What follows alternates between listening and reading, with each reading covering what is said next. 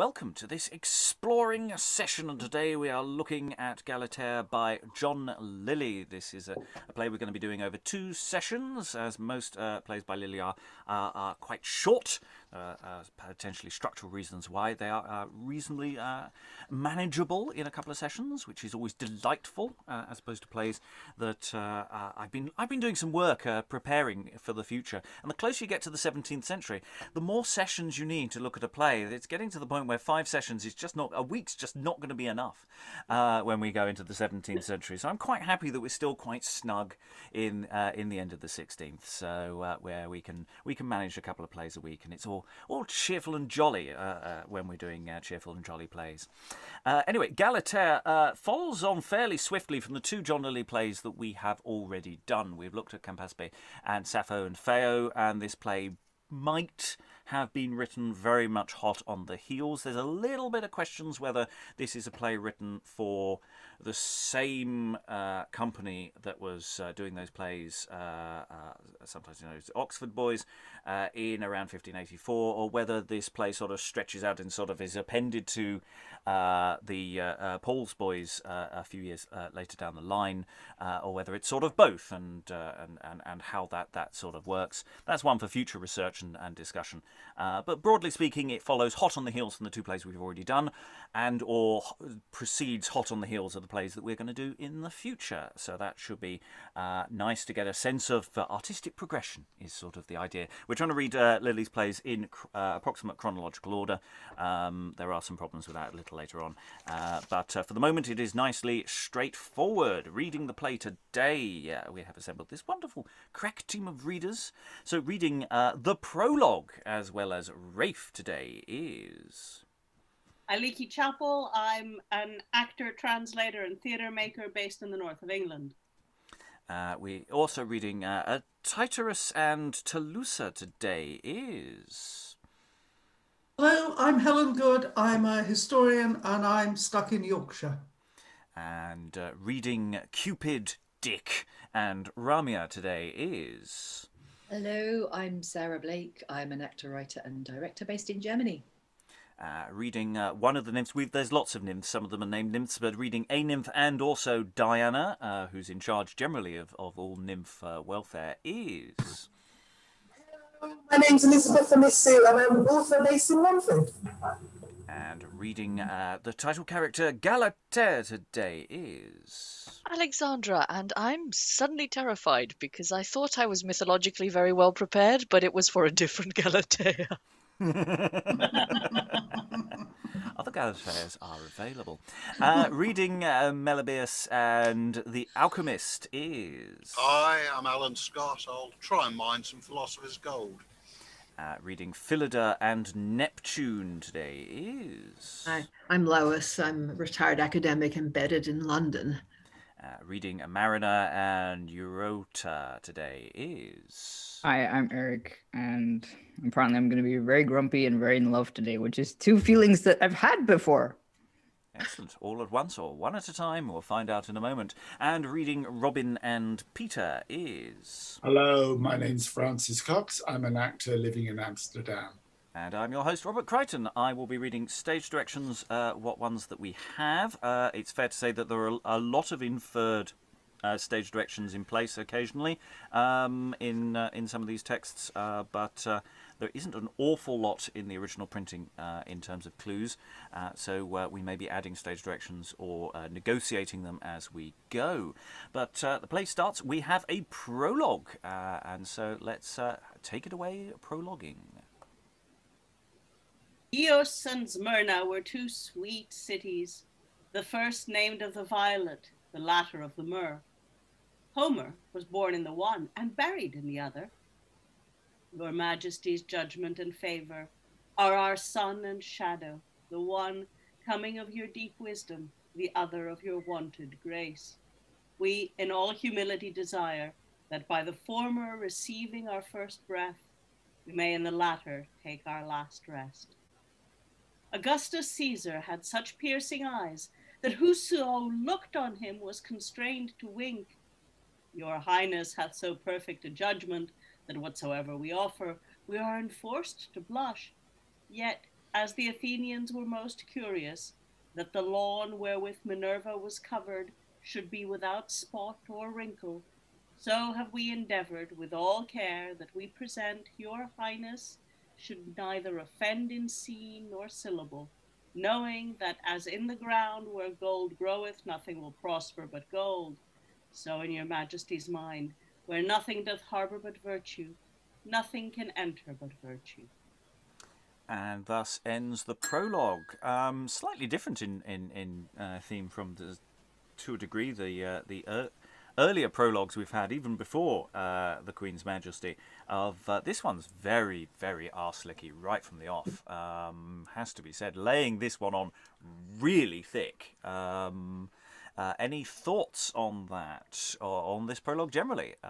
It's obviously very site-specific, so it's not necessarily a prologue that we would necessarily use in a modern performance, but maybe there's some nice things in there that we want to dig out. Any thoughts on that before we go into the rest of the play proper? It's a Monday. I have to prod really hard sometimes to just wake everyone up. Silly thoughts as well as serious ones are perfectly allowed. Lois? Yeah, well, I don't think it really is usable now, unless you'd almost have to send it up and do it in a really groveling style or something. But you really can't blame the poor man for writing like that. I mean, given what would happen if the Queen didn't like it, and given that he was hoping to get the post of Master of the Revels at some point. Yeah. And I do quite like the idea of appointing someone to be official queen for some of these, for a performance. They can arrive. You have a costume. When they book their tickets, you get your measurements. There's a costume waiting for you. You get dolled up, and you get the best seat in the house, so that these things can be done, and that there's a little bit of role play for the audience there.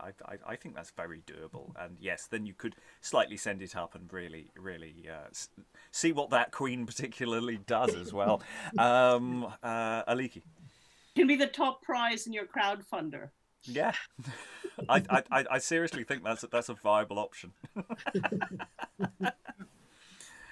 Okay, I don't think there's much to grab additionally on that for the moment. So let's move on to Act 1, Scene 1. So we have Tyterus and Galatea. Galatea disguised as a boy is an inferred direction here. The sun doth beat upon the plain fields. Wherefore, let us sit down, Galatea, under this fair oak, by whose broad leaves, being defended from the warm beams, we may enjoy the fresh air which softly breathes from humber floods. Father, you have devised well, and whilst our flock doth roam up and down this pleasant green, you shall recount to me, if it please you, for what cause this tree was dedicated unto Neptune, and why you have thus disguised me. I do agree thereto, and when thy state and my care be so considered, thou shalt know this question was not asked in vain. I willingly attend. In times past, where thou seest a heap of small pebble, stood a stately temple of white marble, which was dedicated to the god of the sea, and in right being so near the sea. Hither came all such as either ventured by long travel to see countries, or by great traffic to use merchandise, offering sacrifice by fire to get safely by water, yielding thanks for perils past, and making prayers for good success to come. But fortune, constant in nothing but inconstancy, did change her copy as the people their custom. For the land, being oppressed by Danes, who instead of sacrifice committed sacrilege, instead of religion rebellion, and made a prey of that in which they should have made their prayers, tearing down the temple even with the earth, being almost equal with the skies, enraged so the God who binds the winds and the hollows of the earth, that he caused the seas to break their bounds, sith men had broke their vows, and to swell as far above their reach as men had swerved beyond their reason. Then might you see ships sail where sheep fed, Anchors cast where ploughs go, fishermen throw their nets where husbandmen sow their corn, and fishes throw their scales where fowls do breed their quills. Then might you gather froth where now is dew, rotten weeds for sweet roses, and take view of monstrous mermaids instead of passing fair maids. To hear these sweet marvels, I would mine eyes were turned also into ears.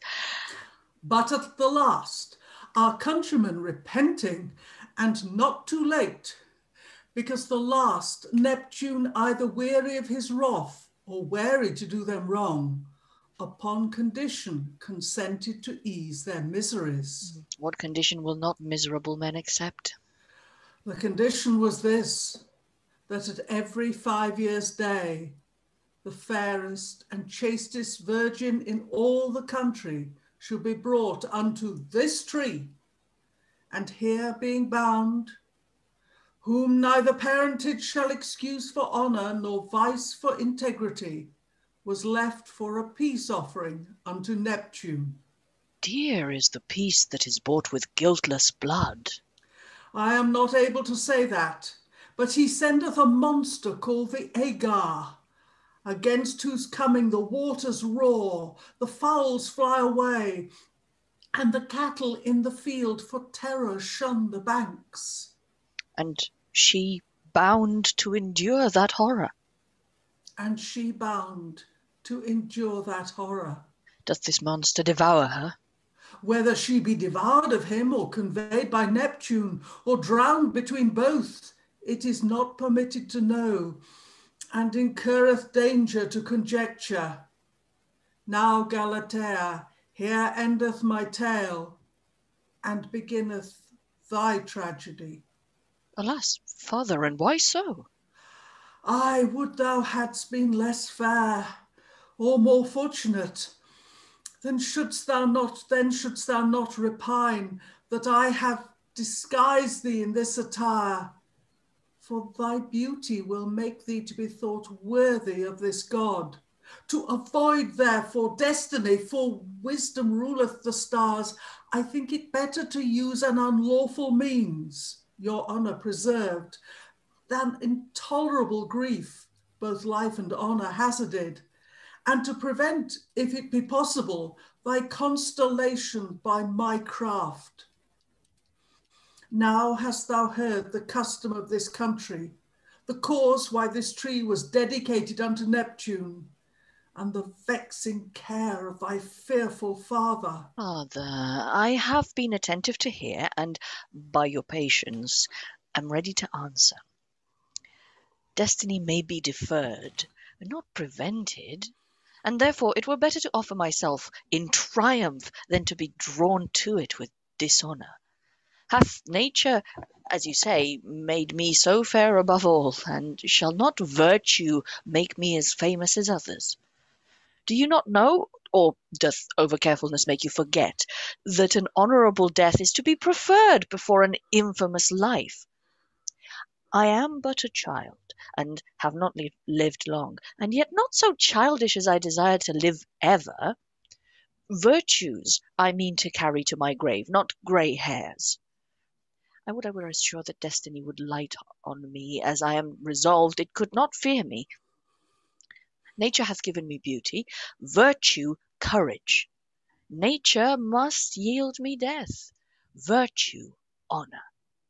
Suffer me therefore to die for which I was born, or let me curse that I was born, sith I may not die for it.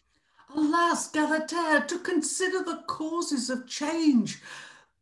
Thou art too young, and that I should find them out for thee too fortunate. The destiny to me cannot be so hard as the disguising hateful.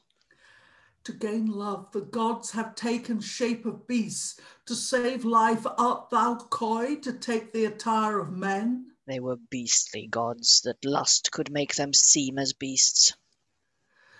In health, it is easy to counsel the sick, but it is hard for the sick to follow wholesome counsel. Well, let us depart, The day is far spent. And they exit. And who knows whether the stated tree is left in place or whether that is removed in some fashion. We will be keeping tabs on the location of the tree as the reading progresses. It's fairly obvious to state that yes, this is an exposition-heavy scene. The big challenge is making it seem reasonable that Galatea doesn't know the backstory already. But there's enough at stake, I think, for this to work well. And the nice thing about having an exposition-heavy opening scene is it gets the exposition out of the way. And now we can get on with the play. And I actually don't inherently have a problem with that. It's just you've got to be aware that you've got to do this well. Otherwise, you are in trouble. In a way that a big opening dramatic scene is slightly easier to get away with. But Tyterus, exposition monkey, very much here, and delivering, quite a terrifying tale. It's there's some all sorts of questions here, and also how Galatea responds to the situation as well is really interesting. Thoughts on the room? I don't want to start too much from me. Let's see what else comes out of the room. Thoughts on Galatea, thoughts on Tyterus, thoughts on the plan, thoughts on the world that we are living in, thoughts on Neptune. Any thoughts you want to throw in, Alexandra? I have a thought on the structure of this scene, because we've got all that exposition. We've got, this is a problem. This is what we're doing to avoid it. Let's not do it. Anyway, should we go over there? That seems to me how those last 4 or 5 lines seem to suddenly shift direction. And yes, I think again that's something that once you've worked so hard to persuade your audience to just leave their expectations on the side and pay attention to the exposition, to then suddenly throw them out of that needs to be handled delicately.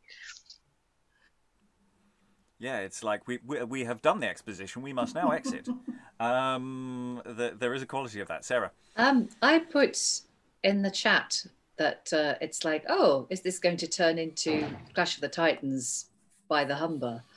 And I do think that sort of trope of, the gods punishing a place by taking the most beautiful woman and sacrificing her to Neptune or whoever.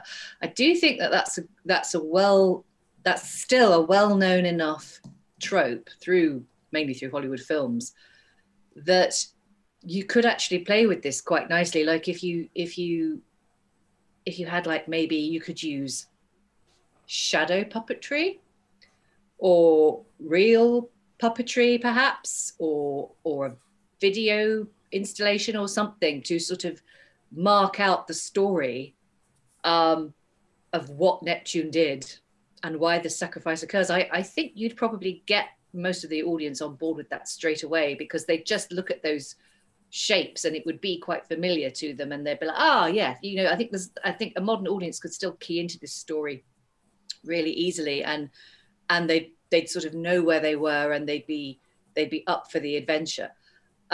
It did just really make me smile, though, right at the beginning, that Galatea or whatever her name is, I'm not sure how you pronounce her name, she's like, oh, Father, tell me about this tree, and also, why am I in disguise? And I thought that was just really funny priorities, because you'd think, given that she doesn't know the story, you'd think her first priority would be like, why am I dressed like a boy?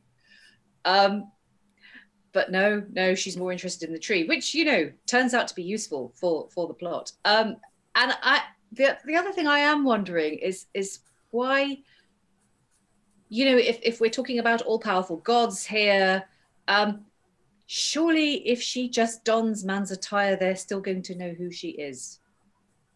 Or maybe I'm just not supposed to ask that question. I'm we not may sure. not be supposed to ask lots of questions, Okay. and maybe that's part of our challenge. But yes, I think the idea that you can illustrate the story that is being told, even with quite simple effects, just simply dimming the lights when the mention of God sort of appearing, and maybe sound effects. And it doesn't actually have to be too big, but it could be all sorts of big things could be done. I mean, I think that's the nature of this kind of opening. Let me tell you a story. It invites play on that level. Lots of hands. So I'm going to go to Lois first, then Eric, then Aliki. Yeah, what's quite interesting about this is that although the characters have these classical names and sound like something out of Virgil, this is all apparently happening in Yorkshire, somewhere like that. I mean, they're by the Humber. And moreover, there's a reference to the Danish invasion. In fact, I can't make out why Neptune is blaming all the local people if it was the Danes that were causing all the trouble. But maybe they're Danish. I don't know. It seemed like a rather odd situation. I mean, the other striking thing is just what an incredibly virtuous young woman this is. I mean, you just can't get more noble, dutiful, lovable than she is. Wow. Yes, her reaction to the situation is really, really interesting, and I think there's a lot to dig in that, which we may get into in a moment. But maybe people are going to say things like that. Eric, Aliki, then Alan, I think. I was going to say that it's in response to Sarah's point about the tree and the clothing. It's sort of that hangover brain where you're like, what's this tree? Why? Why? What am I wearing?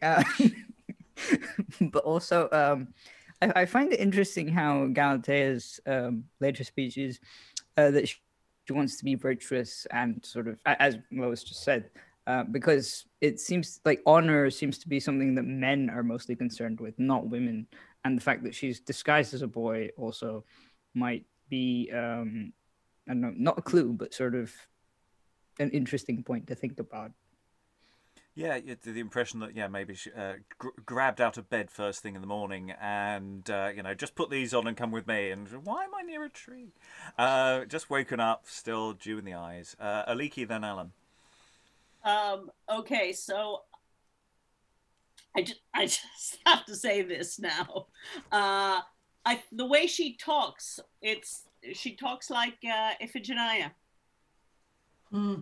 Exactly that, and I wonder if that's what Lyly is thinking. He's got, Greek girl by the sea, need a sacrifice. She's with her dad. I know who talks that way.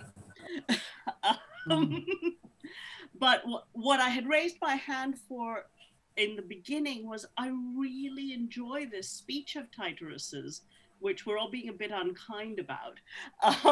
I really like all the contrasts in it. Instead of sacrifice, sacrilege. Instead of religion, rebellion. Where the sheep fed, now anchors cast where plows go. It's great. I love it. Yes, I mean the thing is, we can't disguise the fact that this is an exposition scene, but it is a well written one in that sense. In the sense that the author is clearly wanting to get it done and do it beautifully. Is I think a perfectly reasonable sentiment. Alan. Yeah, I must admit I'm slightly puzzled as to why the Humber is featuring so heavily, because it's effectively a straight Mediterranean mythological origin. I did put in the chat, I wonder whether the initial production was sponsored by the Hull Tourist Board. No, this is not Hull. This is Lincolnshire. They're the enemy. Yes. Well, it's the other side of the river, isn't it? Well, exactly. That's why they're the enemy. This is the law of insulting your neighbours. If you're on the other side of a border, they are the enemy. Then like us in Norfolk. Yeah, Suffolk and Norfolk. All of these bordering. It's all fair game. Anyway, I think we're drifting from the point. And the question of actually how much the location is specified and how often is an interesting question that we may come to as well. Very briefly, Eric, before we go into the next scene. Well, also it's interesting how it's like that play we did last week where it's sort of very death-oriented, sort of going virtue, nature hath given me beauty, virtue, courage, and then nature must deal me death. And virtue, honor. So it's like, well, since I'm gonna die, I might as well die with sort of honorably, or at least I don't know. It depends how you read that, I guess. Having achieved honor.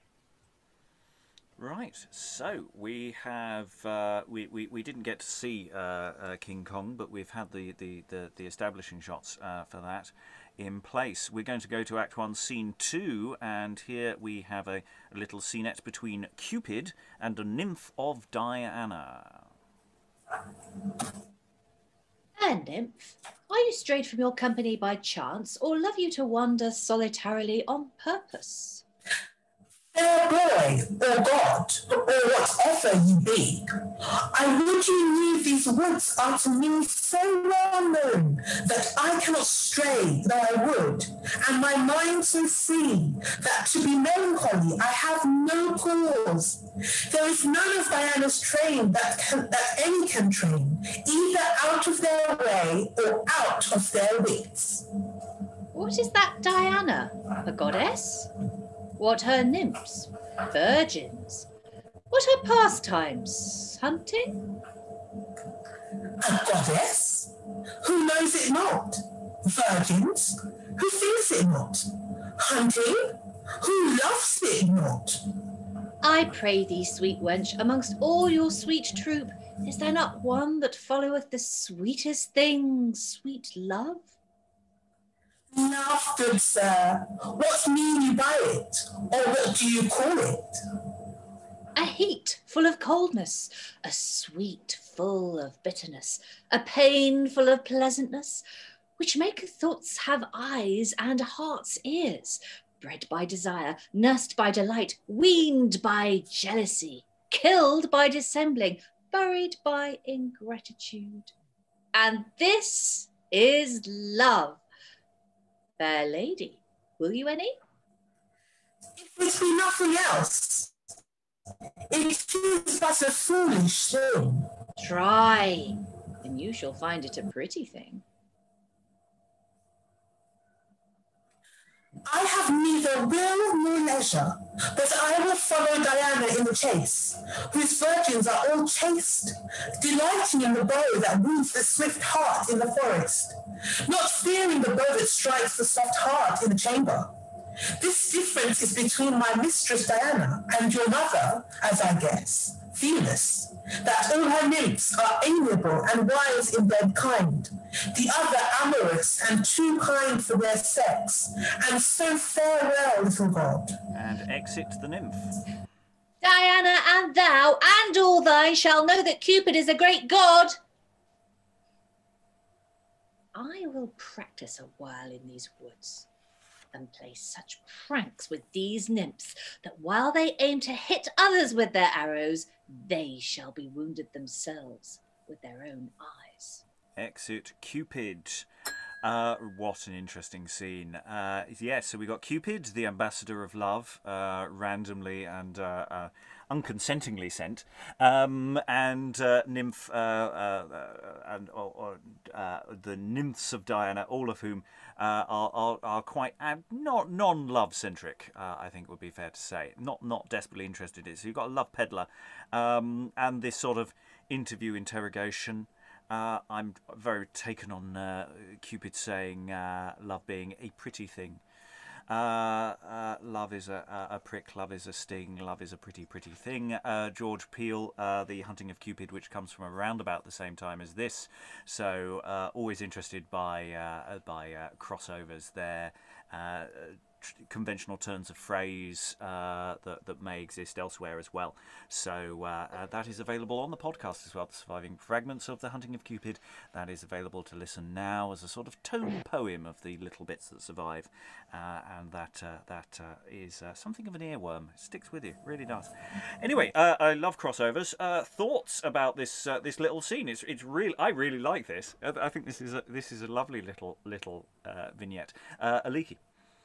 Following Sarah's portrayal of Cupid's toxic masculinity there, I really want to do a very handsy Cupid and the nymph just constantly removing his hand from bits of her anatomy. No, we don't do that here. No. Yeah, because Nymph, hunting who loves it not. This is our mission statement. We have a lovely old time. None of this other stuff. Not interested in that. Go away. Yeah,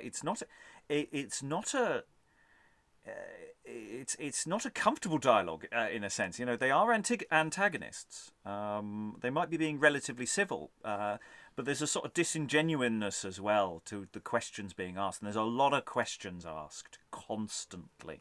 I think in this play, people are always asking questions. It's almost structured. I don't know actually how far that goes, but certainly this scene is almost entirely made up of question marks. Lois. Yeah, it strikes me that Cupid is sort of disguised. I mean, I think, doesn't expect her to know who he is. And then she finally says, your mother I guess, is Venus. So she obviously does recognize him. And that may be one reason why he's so angry at the end and determined to show that he is a great god, not a little god. Mm. Yes, and again, with the boys' company, the Cupid could be very, one of the littler members of the company. So it really is a boy. And yeah, it's just that sort of opening gambit of fair nymph. Are you wandering, or are you lost, or are you wandering alone on purpose? Have you had enough of your nymph ways? Would you like to go to the here? Would you like to smoke a cigarette? It's what the cool kids are doing. Eric. Yeah, I was going to say that he's like a really bad door-to-door salesman. Sort of going, well, well, would you like this? I also have sort of like pulling random stuff out of his coat. I also have this, and it's like sort of, I don't know, just presenting various things. But it's interesting how, because I mean, in mythology, lots of people have gotten killed over sort of nymphs, followers of Diana falling in love with the wrong people, or, well, falling in love at all. So it's kind of you kind of think that this is going to go terribly, terribly wrong if you know mythology, Greek mythology. Well, it's the basic nature of all drama. Something is going to go wrong. That sums up either funnily or unfunnily. We're going to move on. We have another short scene before a slightly longer one, so we'll very briefly introduce ourselves to another couple of characters we haven't met before. We're having these relatively short scenes, throwing different figures at us so that we get to know people. So, enter Melebeus and Phillida. Come, Phillida, fair Phillida, and I fear too fair, being my Phillida. Thou knowest the custom of this country, and I the greatness of thy beauty. We both the fierceness of the monster Agar. Everyone thinks his own child fair, but I know that which I most desire, and would least have, that thou art fairest. Thou shalt therefore disguise thyself in attire, lest I should disguise myself in affection, in suffering thee to perish by a fond desire, whom I may preserve by a sure deceit. Dear father, nature could not make me so fair as she hath made you kind, nor you more kind than me dutiful. Whatsoever you will command, I will not refuse, because you command nothing but my safety and your happiness. But how shall I be disguised? In man's apparel. Oh, it will neither become my body nor my mind. Why, Phillida? For then I must keep company with boys, and commit follies unseemly for my sex, or keep company with girls, and be thought more wanton than becometh me. Besides, I shall be ashamed of my long hose and short coat, and so unwarily blab out something by blushing at everything. Fear not, Phillida. Use will make it easy. Fear must make it necessary. I agree, since my father will have it so, and fortune must. Come, let us in. And when thou art disguised, roam about these woods till the time be past, and Neptune pleased. Yeah, I particularly like the fact that clearly this is a really obvious idea that everybody does. Anyone who thinks they have a really beautiful daughter is just going, right, okay. There's suddenly a rush of the sales of the local gentlemen's outfitters. They're all hiring out clothes. Everybody's at it. I also like the fact that Phillida just goes, they go, fair Phillida, thou knowest the custom of of this country. And just going, you've been paying attention. You read the programme notes in advance, didn't you? Yes. We did exposition last scene. We were just mentioning it in passing. And yeah, I'm assuming that there's actually a lot of nice little laughs in this scene as well. Just simply the recognition of, here we go again. Yeah. Or at least that's what I want the audience to do. Thoughts from the room? Eric. Could it be that then thing Sarah. of sort of when one joke works and then they decide to do it again, kind of, and they just do it again and again until it gets a laugh, or is this just sort of more serious plot? Everybody comes on disguised as a man. All the men come on disguised as men. It's men. Everybody's disguised as men all the way down. Sarah. There's also a lot of comedy potential in Phillida's response, because it's just such a marvelous contrast with Galatea. Galatea's there really virtuous and noble and heroic, and Phillida's like, oh, I'm gonna have to hang out with horrid boys, which is just and the clothes won't suit me. I was really, really tickled by that because it would have been funny anyway, but because it's such a contrast with Galatea, I just think that's got to be done on purpose. Lily's got to be doing that as a deliberate gag. Yeah. There's no high and mighty question of I will sacrifice my and I will do it in the best way. Obviously doesn't want to die, but it's just, do I have to do all these things to not die? Oh, Alexandra. I also really like the way in which this scene we've seen. So in the previous occurrence of this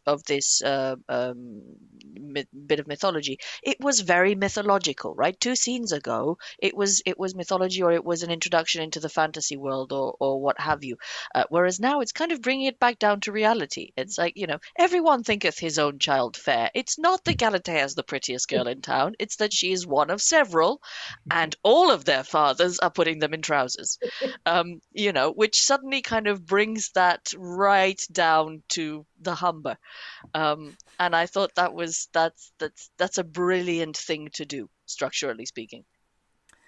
Excellent. We do need to move on, so we're going to complete the act. This whizzing past in so many ways. So we've been introduced to quite a few characters. We've been introduced to a situation. We've been introduced to some gods. So there's going to be some additional god mischief. I actually met some minor godettes. Or mythological, magical things. We're going to go Act 1, Scene 4. We're going to meet a very different selection of people now. So we enter a mariner, as well as Rafe, Robin, and Dick. Now, mariner, what callest thou this sport on the sea? It's called a wreck. I take no pleasure in it, and of all deaths, I would not be drowned. One's clothes will be so wet when he is taken up. What callest thou the thing we were bound to?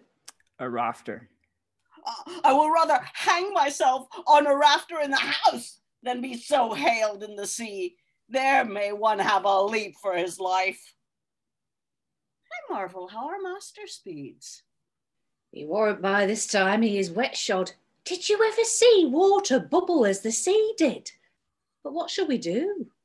You're now in Lincolnshire, where you can want no fowl, if you can devise means to catch them. There be woods hard by, and at every mile end houses, so that if you seek on the land, you shall speed better than on the sea. Sea? Nay, I will never sail more. I brook not their diet. Their bread is so hard that one must carry a whetstone in his mouth to grind his teeth. The meat so salt that one would think after dinner his tongue had been powdered 10 days. Oh, thou hast a sweet life, mariner, to be pinned in a few boards and to be within an inch of a thing bottomless. Pray thee, how often hast thou been drowned? Fool, thou seest I am yet alive. Why be they dead that they be drowned? I had thought they had been with the fish, and so by chance been caught up with them in a net again. It were a shame my little cold water should kill a man of reason, when you shall see a poor minnow lie in it, that hath no understanding. Thou art wise from the crown of thy head upwards. You seek new fortunes now. I will follow mine old. I can shift the moon and the sun, and know by one card what all you cannot do by a whole pair. The lodestone that always holdeth his nose to the north, the 32 points for the wind, the wonders I see would make you all blind, you be but boys. I fear the sea no more than a dish of water. Why, fools, it is but a liquid element. Farewell. And the mariner tries to go, but... It were good if we learned his cunning at the cards, for we must live by cozenage. We may have neither lands nor wit, nor masters, nor honesty. Nay, I would fain have his 32, that is his 3 dozen lacking 4 points. For you see, betwixt us 3, there is not 2 good points. Or let us call him a little back, that we may learn those points. Sirrah, a word. I pray thee, show us thy points. Will you learn? Aye. Then, as you like this, I will instruct you in all our secrets. For there is not a clout, nor card, nor board, nor post that hath not a special name or a singular nature. Well, but begin with your points, for I lack only points in this world. North, north and by east, north, northeast, northeast and by north, northeast, northeast and by east, east, northeast, east and by northeast. Say it. North, northeast, northeast, nor, and by nor. Oh, I shall never do it. This is but 1/4. I shall never learn a quarter of it if I will try. North, northeast is by the west side, north and by north. Passing ill. Hast thou no memory? Try thou. North, and by north, I can go no further. Oh, dullard, is thy head lighter than the wind, and thy tongue so heavy it will not wag? I will once again say it. I will never learn this language. We'll get but small living, when it will scarce be learned till one be old. Nay then, farewell, and if your fortunes exceed not your wits, you shall starve before you sleep. And exit the mariner. Was there ever such a cozening? Come, ride us to the woods, and see what fortune we may have before they be made ships. As for our master, he is drowned. I will this way. I this. I this! And this day, 12-month, let us all meet here again. It may be we shall either beg together or hang together. It skills not, so we be together.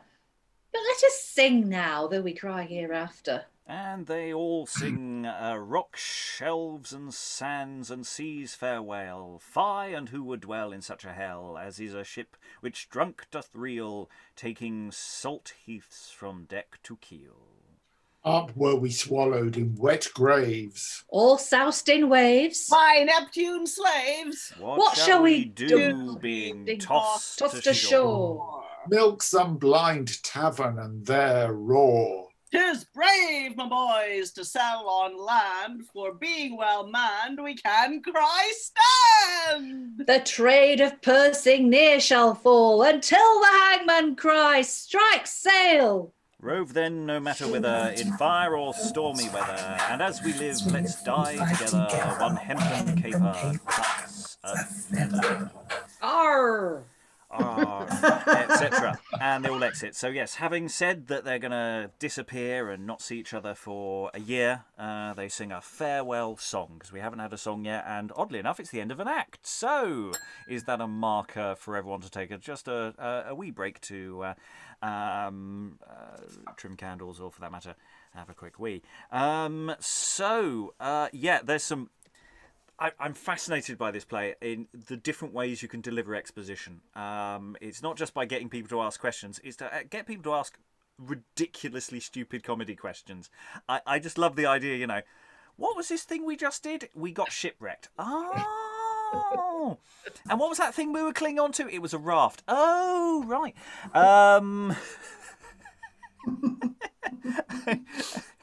So it's making fun of finding ways to deliver exposition, which is really interesting. I'm really liking that. Alexandra.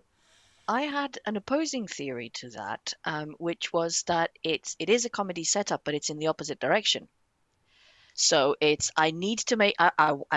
prepared a joke about it being a wreck, but I can't bring the conversation to it. So I'll just go, what do you call it? What do you call this thing that's just happened? It's a wreck. Thank you very much for feeding me that line. I can now deliver my joke. That sort of thing. Other thoughts about that and the rest of the scene, Eric? It's very formulaic, sort of like the mariner I don't know, Rafe speaks or whatever, and then Dick speaks, and then the mariner, and then Robin, and then it's very much in order. They rotate very quickly, sort of, as well, and it's the whole north and by east bit is just like, let's see how quickly you can catch on. Well, yeah, it's like, the mariner might get apprentices out of this, and it's just, can they remember basic instructions? No. And it's testing the patience of this mariner as well, who's just clearly, why he came back the first time, clearly useless. I really liked the vignette style of the play so far. I loved the prologue. I think that was Aliki. Aliki read it really, really well. But I'm loving the vignettes because we move from a group of characters to another group of characters. But there's a tremendous flow to the narrative, which I haven't seen in any of our plays recently. It's been like big jumps between places and people, but this one seems to have quite a nice flow to it. Yeah, it's something that we've noticed with Lily is that there tend to be a lot of really short scenes and little moments like this, and these are really bouncing along very nicely. And Act 1 is mostly, shall we say, set up. There's more set up and complications to come, but it's doing it quite nicely. Once again, Lily remains very, very convivial company, and I'm still enjoying this. Eric. Well, also, it's kind of that thing of making fun of people who are landlubbers and know nothing about the sea. While, they're talking about being near the Humber or whatever. And obviously, sailing on the river would be different to sailing on the sea, I guess. But it's just the actual content of the comedy is funny as well, not just the setup. Sarah. Yeah, it was so funny, the content. That gag about how it seems a shame that a mighty man is going to drown in water when these pathetic little minnows swim around in it all day. That was comedy gold, I thought. Yeah, there are several really pleasing lines that kept leading out. Thou art wise from the crown of thy head upwards. Wonderful. And I think, Sarah, you put in the chat the farewell, if your fortunes exceed not your wits, you shall starve before you sleep. I love that line. T-shirt line, definitely. Yeah.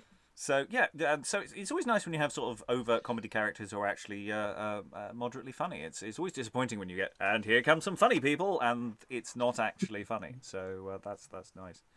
We're going to move on into Act 2. So we're going into Act 2, Scene 1, and we have the arrival of Galatea again, alone and now in suitable disguise.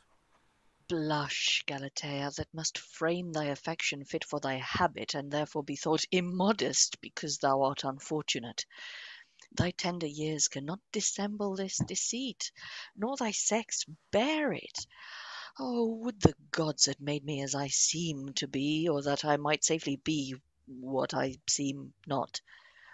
Thy father doteth, Galatea, whose blind love corrupteth his fond judgment, and, jealous of thy death, seemeth to dote on thy beauty, whose fond care carrieth his partial eye as far from truth as his heart is from falsehood.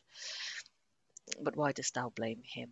or blab what thou art, when thou shouldst only counterfeit what thou art not. But first, here comes the lad. I will learn of him how to behave. I neither like my... Oh, sorry. Sorry, yes. So enter Phillida in man's attire, an actual stage direction. I neither like my gait nor my garments. The one untoward, the other unfit, both unseemly. Oh, Phillida! Oh, but yonder stayeth one, therefore say nothing. But oh, Phillida! I perceive that boys are in as great disliking of themselves as maids. Therefore, though I wear the apparel, I am glad I am not the person. Ah, it is a pretty boy, and a fair. He might well have been a woman, but because he is not, I am glad I am. For now, under the color of my coat, I shall decipher the follies of their kind. I would salute him, but I fear I should make a curtsy instead of a leg. If I durst trust my face, as well as I do my habit, I would spend some time to make pastime. For say what they will of a man's wit, it is no second thing to be a woman. All the blood in my body would be in my face if he should ask me, as the question among men is common, are you a maid? And why stand I still? Boys should be bold. Oh, but here cometh a brave train that will spoil all our talk. I'm actually going to pause there before we go into the body of the scene, because there's quite a lot to discuss there that I really like. I like the fact that Galatea is continuing to discuss the finer thing, you know, the morality of, and the question of her father, and Phillida comes in just going, oh God, this is awful. And he said, I will say nothing, but then still repeats that, there's lovely, and the fact that they don't talk to each other and they mean to, and I love the line from Galatea, if he should ask me, as the question among men is common, are you a maid? So that's speaking to all sorts of things. Thoughts on the room briefly before we go into the rest of the scene.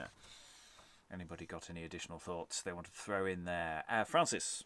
Yeah, I just like the way Phillida, having first said, oh my God, I've got to hang out with boys, when she gets the chance to, she suddenly says, oh, here's a chance to learn a thing or two about the male sex.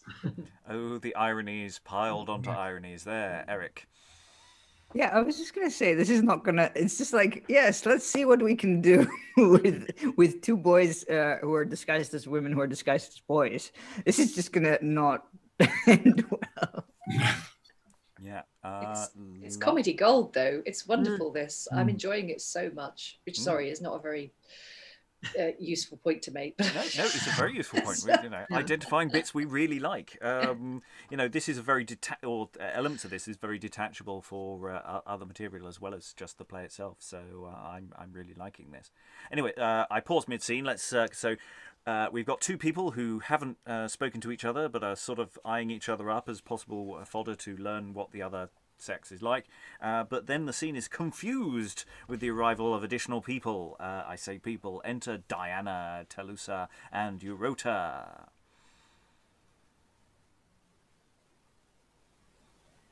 Who's Diana? Elizabeth. Good speed, fair boy. You are deceived, lady. Why? Are you no boy? No fair boy. But I see an unhappy boy. Saw you not the deer come this way? He flew down the wind, and I believe you have blanched him. Whose deer was it, lady? Diana's deer. I saw none but mine own dear.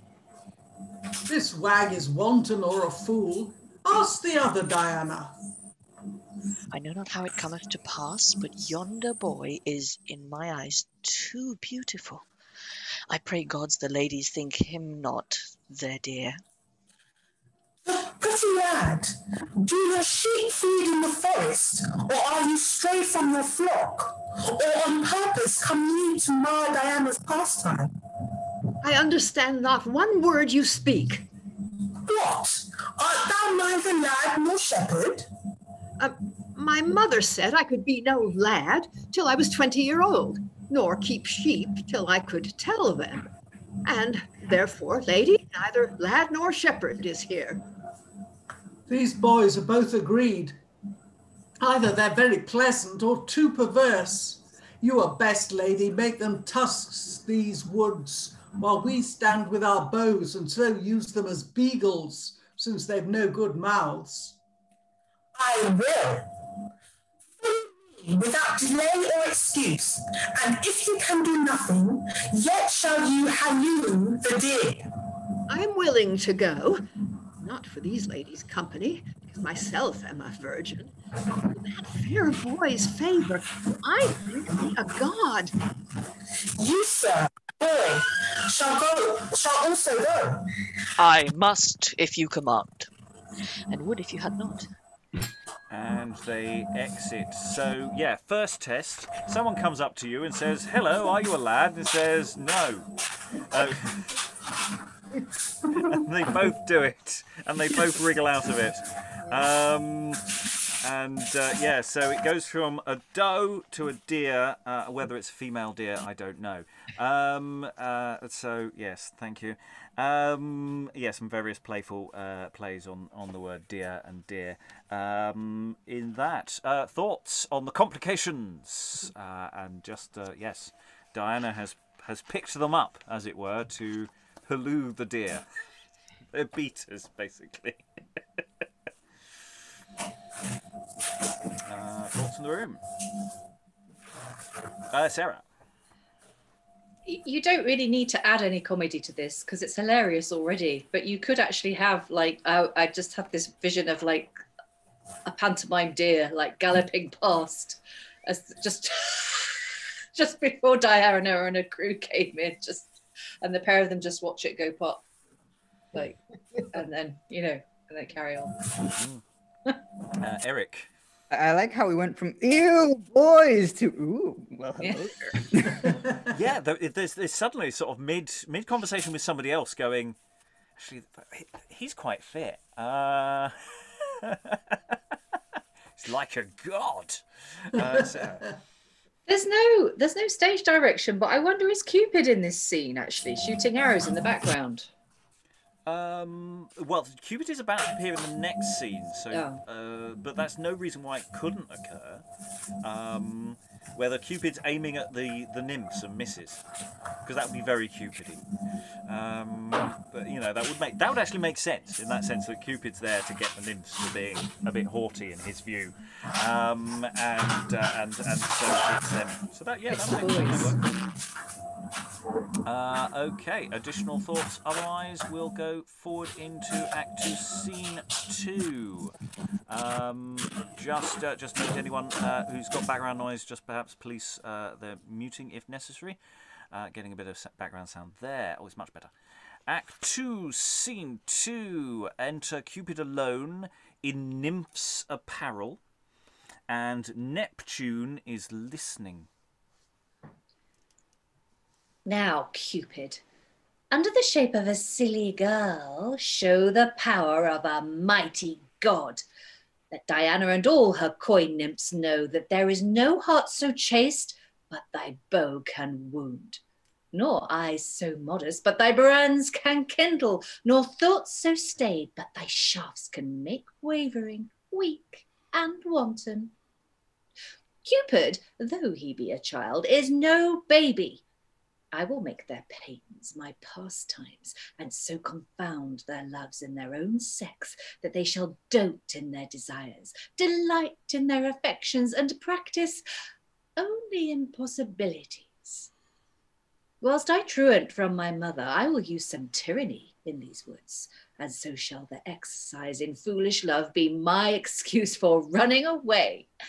I will see whether fair faces be always chaste, or Diana's virgins only modest, else I will spend both my shafts and shifts. And then, ladies, if you see these dainty dames entrapped in love, say softly to yourselves, we may all love. And exit Cupid, leaving Neptune alone. Do silly shepherds go about to deceive great Neptune in putting on man's attire upon women? and Cupid, to make sport, deceive them all by using a woman's apparel upon a god. Huh. Then Neptune, that hast taken sundry shapes to obtain love, stick not to practice some deceit to show thy deity. And having oft thrust thyself into the shape of beasts to deceive men, be not coy to use the shape of a shepherd to show thyself a god. Neptune cannot be overreached by swains, himself is subtle. And if Diana be overtaken by craft, Cupid is wise. I will into these woods and mark all, and in the end will mar all. Ooh, boo hiss from Neptune there. Yes, so we have these two speeches, but they're interacting in the sense that Neptune's been watching. I quite like the idea that Cupid might have been in the previous scene in disguise and only reveals himself at that point. And that the action does feel very flowy from the previous scene, in that sense that it is a separate scene, but it effectively for the audience it will feel like very much the same place. Any thoughts on Cupid or Neptune? Sarah, you seem to be enjoying Cupid. He's a little bastard, isn't he? I mean, it's Ever. It's funny because I've played Cupid quite a few times, and he's always this, he is always a bit of a prankster, and he is always kind of, shoot his arrows at the wrong people and getting it wrong. But I feel in this play that he's definitely a bit more malevolent than he is in some of the other plays where he's cropped up. He just feels like and that last scene he was in as well. I mean, he was totally there. He was totally there on purpose. You just know he'd been lurking around waiting for that nymph.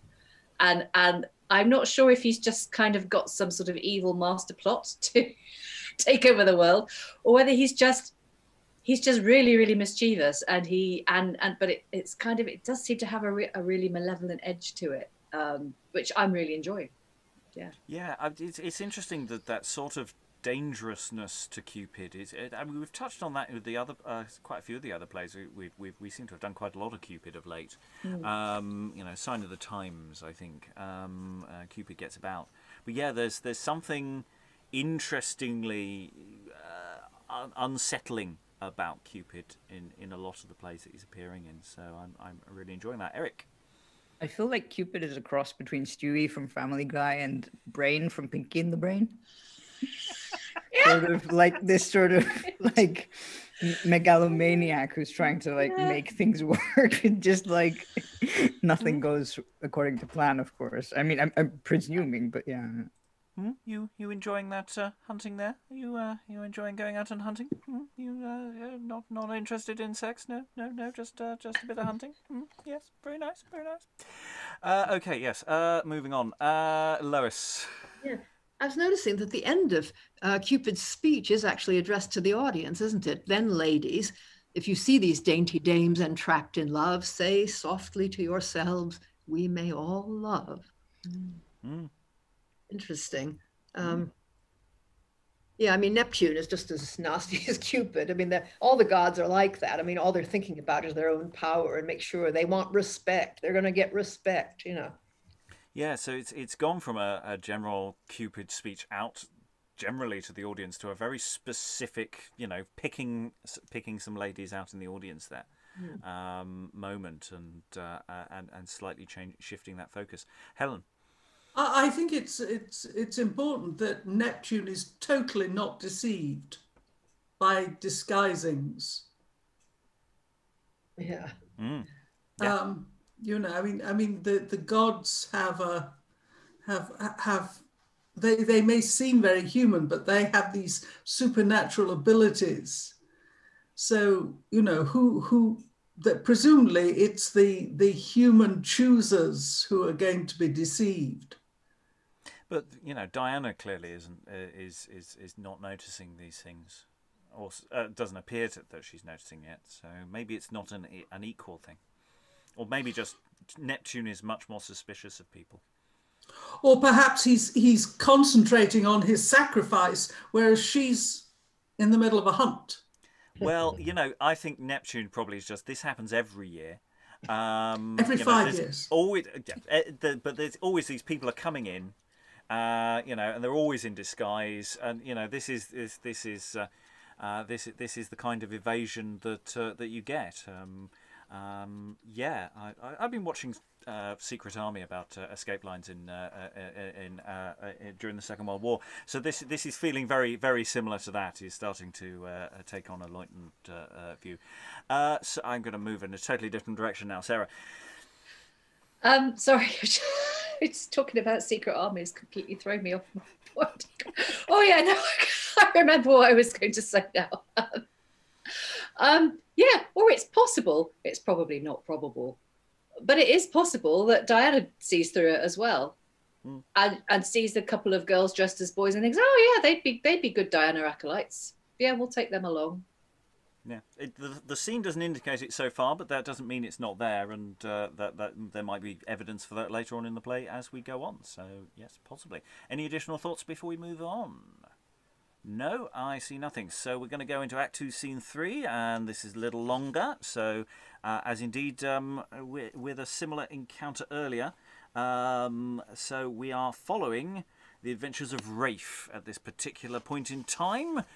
So enter Rafe from earlier, alone. Are you this, seeking of fortunes, when one can find nothing but birds' nests? Would I were out of these woods, for I shall have but wooden luck. Here's nothing but the shrieking of owls, croaking of frogs, hissing of adders, barking of foxes, walking of hags. But what be these? I will follow them. To hell I shall not go, for so fair faces never can have such hard fortunes. And we'll just pause there. Sorry, I missed a stage direction. I apologise. Aliki acted through it. It was beautifully done. So Rafe has seen some fairies dancing and playing, etc., and then they exit. So there's this big moment of just going, should you follow them? And you don't. However, at this point, enter the alchemist boy Peter, who is presumably quite mucky. What life do I lead with my master? Nothing but blowing of bellows, beating of spirits, and scraping of crosslets. It is a very secret science, for none almost can understand the language of it. Sublimation, almigation, calcination, rubification, incorporation, cercination, cementation, albification, and fermentation, with as many terms impossible to be uttered as they are to be compassed. Let me cross myself. I have never heard so many great devils in a little monkey's mouth. Then our instruments, crosslets, sublimatories, curcubits, limbecs, dissensors, vials, manual and mural, for imbibing and combibing, bellows, mollificative, and endurative. What language is this? Do they speak so? Then our metals, saltpeter, vitriol, saltata, salpurpurat, argol, resiger, sal ammoniac, agrimony, lunary, brimstone, valerian, tartar, alum, breamwort, glass, unslaked lime, chalk, ashes, hair, and whatnot, to make I know not what. My hair beginneth to stand upright. Would the boy make an end? And yet such a beggarly science it is, and so strong on multiplication, that the end is to have neither gold, wit, nor honesty. Then I am just of thy occupation. What fellow? Well met. Fellow?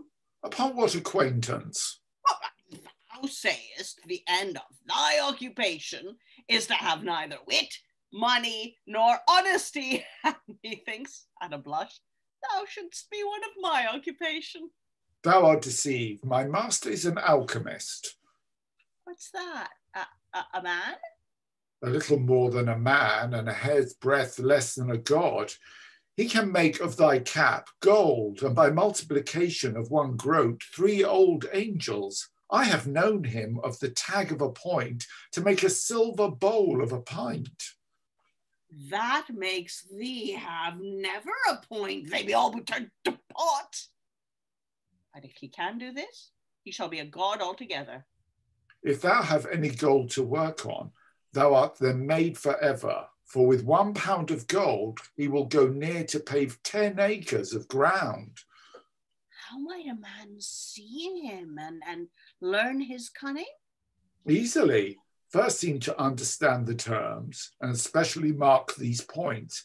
In our art, there are 4 spirits. Oh, nay, I have done if you work with devils. Thou art gross. We call those spirits that are the grounds of our art, as it were the metals more incorporative for domination. The first spirit is quicksilver. That is my spirit, for my silver is so quick that I have much ado to catch it. And when I have it, it is so nimble that I cannot hold it. I thought there was a devil in it. The second, orpiment. Well, that's no spirit, but a word to conjure a spirit. The third, sal ammoniac. That's a proper word. The fourth, brimstone. Oh, that's a stinking spirit. I thought there was some spirit in it because it burned so blue. For my mother would often tell me that when the candle burnt blue, there was some ill spirit in the house. And now I perceive it was brimstone. Thou canst remember these 4 spirits? Let me alone to conjure them. Now are there also 7 bodies, but here cometh my master. And enter the alchemist, who doesn't quite approach them yet. This is a beggar. No, such cunning men must disguise themselves, as though there were nothing in them, for otherwise they shall be compelled to work for princes, and so be constrained to bewray their secrets. I like not his attire, but am enamoured of his art. An ounce of silver limed, as much of crude mercury, of spirits 4, being tempered with the body 7, by multiplying of it 10 times, comes for 1 pound, 8,000 pounds, so that I may have only beechen coals. Is it possible? It is more certain than certainty. Tell thee one secret. I stole a silver thimble. Dost thou think that he will make it a bottle pot? A pottle pot? Nay, I dare warrant it, a whole cupboard of plate. Why, of the quintessence of a leaden plummet, he hath framed 20 dozen of silver spoons. Look how he studies. I durst venture my life he's now casting about, how of his breath he may make golden bracelets, for oftentimes of smoke he hath made silver drops. What do I hear? Didst thou never hear how Jupiter came in a golden shower to Danae? I remember that tale.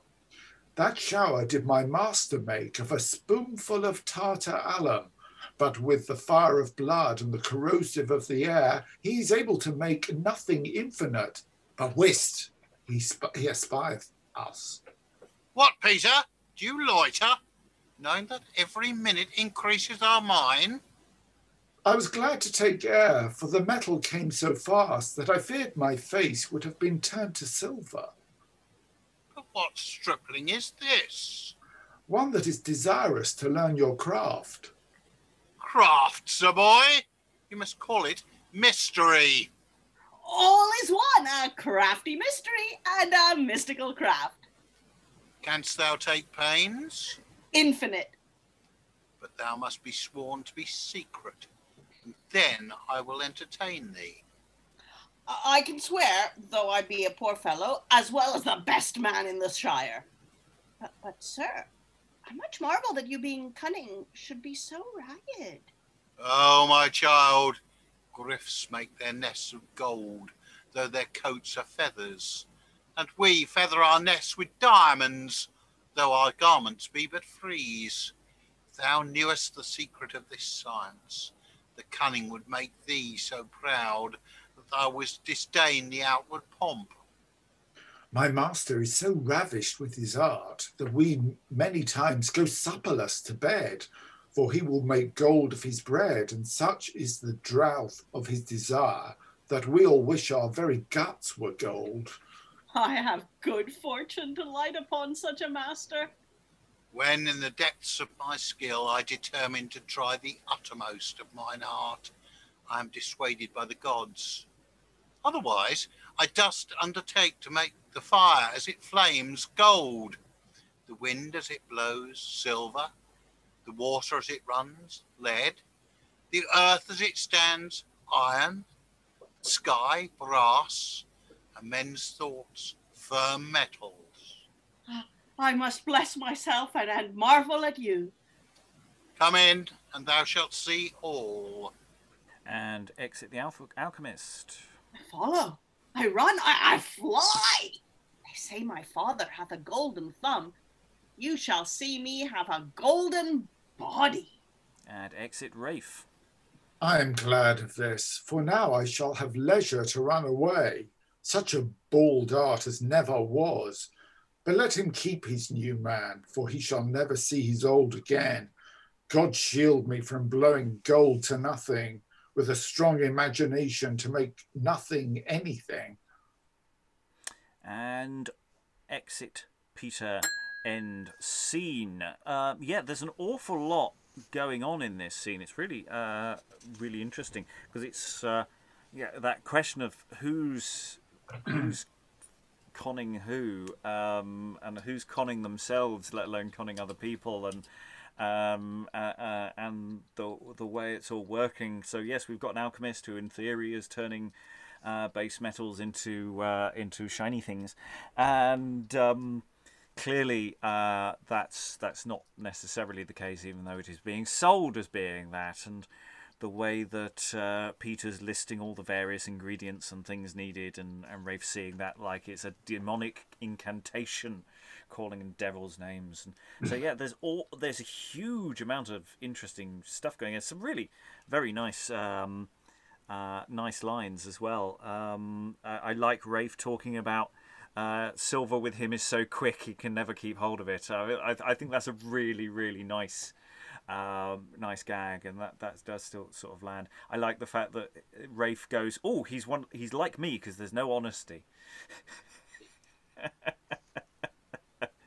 You know, so yeah, there's all sorts of things. Who wants to leap in first on this scene? Possibilities, issues, questions. And I know if people start asking me, what do all the individual things mean? Please don't. I have got glosses. Some of them actually are not necessarily fully glossable, so some of them are. So if you really, really care, put it in the chat. But it's not going to make a dynamic or interesting conversation for this video. Eric. I was just wondering why. Well, not wondering because you were talking about questions. I was just thinking that while they were reading this, that it reminds me of that scene with the philosophers and the philosopher's servants from, I think it was Campaspe or something, where they're going, "Yeah, my master doesn't give a toss for a piece of bread," and the other one's like, "Yeah, mine lives in a bucket," and sort of it's very much that dynamic. Yeah, no, absolutely. And you know, in terms of time, it's not that long since Campaspe was written by Lyly. So you know, it sort of makes sense that writers do tend to sort of orbit certain ideas and things, and so they get mirrored in plays that they wrote recently. So you end up plagiarizing yourself in interesting ways.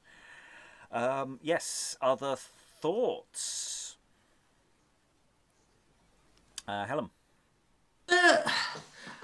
We make a big distinction between scientists and alchemists, which wasn't a distinction that would then have been made.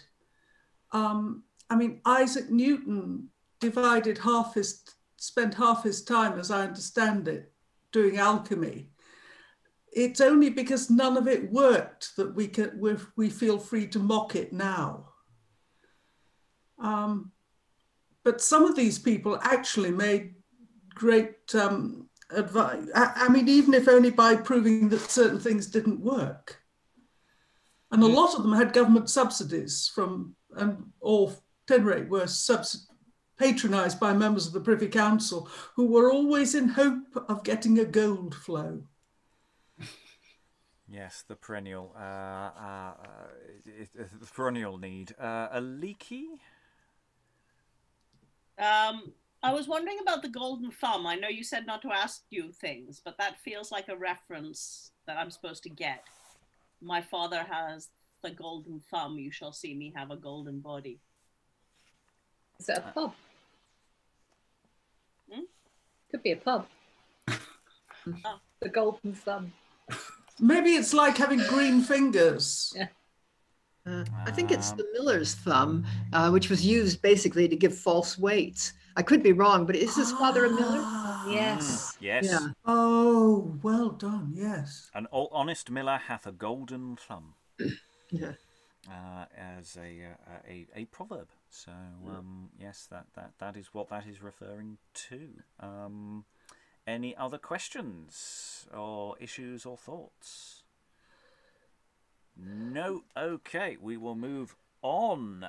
So where were we? Yes, so we're going to run the next two scenes into each other because they're essentially two monologues from contrasting viewpoints.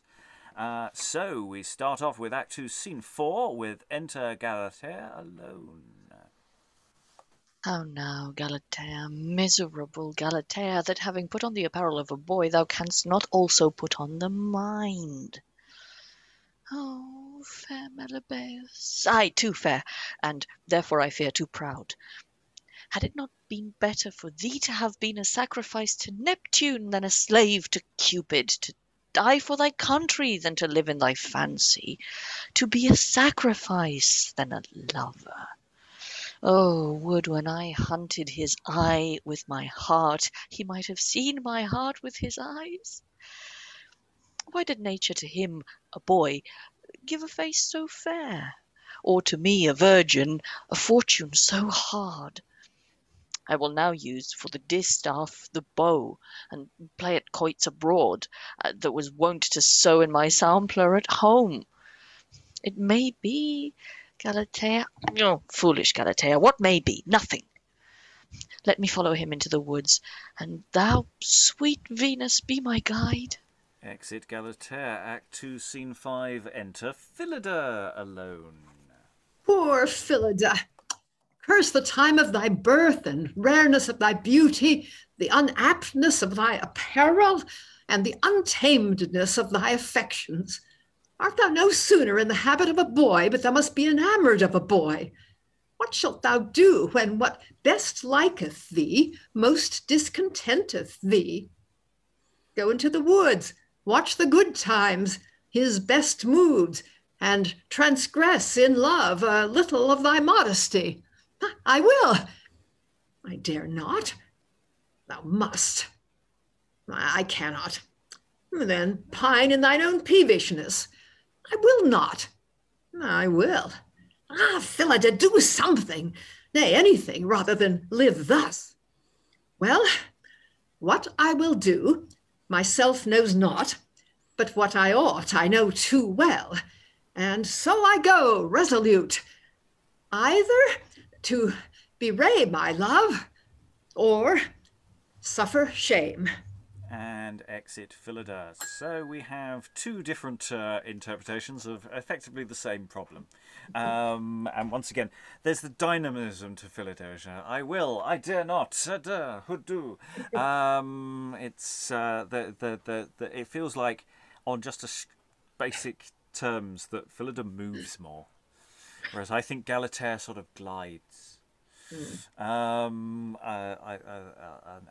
thing when we have a hint. I don't know whether we've actually had it explicitly stated earlier that the names that they are now going under. So that's an interesting question. Are they basically taking on the names of their of their fathers? I think so, which I suppose makes sense. Any thoughts about the difference between Galatea and Phillida here? Eric? You can kind of imagine that they haven't actually spoken to each other yet. They're just kind of like this, each standing on either, well, maybe not even either side of the stage or whatever, but whenever they appear in the same scene, they're just like sort of glancing over, but not actually communicating at all. Yeah, because they're clearly not very confident about doing it. They get the impression there's more practice going in here. You know, I will now use for the distaff the bow, the play at quoits abroad, want to sow my sampler at home. So it looks like there's a certain resignation to the status quo here from Galatea. I don't know if that's fair. Other thoughts?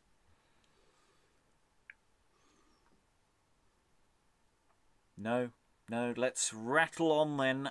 We have another reasonably longish couple of scenes to close the session.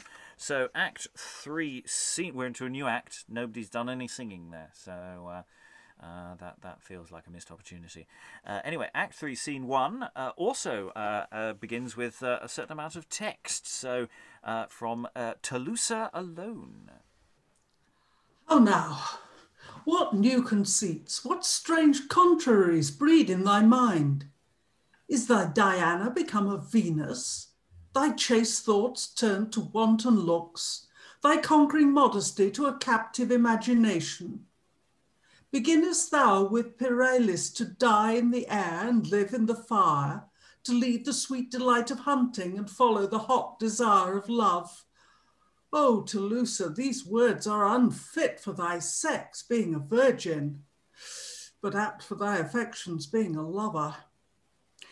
And can there, in years so young, in education so precise, in vows so holy, in a heart so chaste, enter either a strong desire, or a wish, or a wavering thought of love?